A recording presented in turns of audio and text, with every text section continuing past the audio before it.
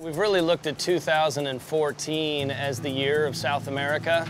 We started the year off in January in the Galapagos, then in April we were in Chile, and then the guys traveled over 40 days to get to Recife, Brazil, which is on the opposite side of the continent. And it's this environment where we bring fishermen together with these scientists. Scientists not just from one institution with one discipline, but scientists from across the whole country of Brazil with different institutions and different disciplines being involved so we can maximize what we learn and leverage that for public safety as well as the conservation and the future of the sharks. There he is. He's there. Dump it, dump it. It's coming at you. It's coming at you there. Go around the bow with that. Is it a tiger? Yeah, Yep, tiger. Yeah, we're hooked up on another small tiger, okay? Okay, bring it on. Yeah, tiger shark nursery, I guess, huh? Sure looks like it, doesn't it?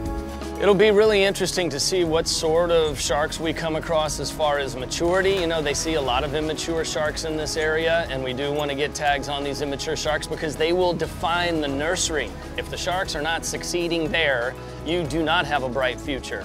We are also hoping to run into the occasional large mature animal, and particularly a large mature female, because she will reveal to us the birthing site and the mating site. And if you can see that one place where the two sexes come together of mature animals, it really helps you pinpoint the mating site.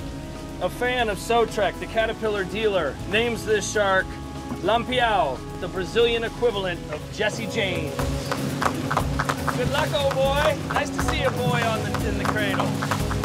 I believe that the work we are planning to do with those sharks, using the spot tag, the pop-up tag, and the acoustic tag together, is the perfect combination. Even if they don't go up to the surface, we will be able to detect them with the acoustic tag, and with the spot tags, we will be able to follow these animals for much longer, which is absolutely essential to better understand their life cycle and how their life cycle is coupled with their migratory cycle. I think it's going to be fantastic. I think the opportunity for the population to actually see where the sharks are, they will fear the sharks less. They will understand their importance, and they will start to understand that the sharks are not our enemies. And I'm absolutely confident that the work that we are now starting with research will add crucial information to reduce this rate of shark attacks even more. This shark is named by Caterpillar, nicknamed Maria Bonita, a member of the Cangaco band. She has the status of a folk heroine in Brazil and a girlfriend of Lampião. Good luck.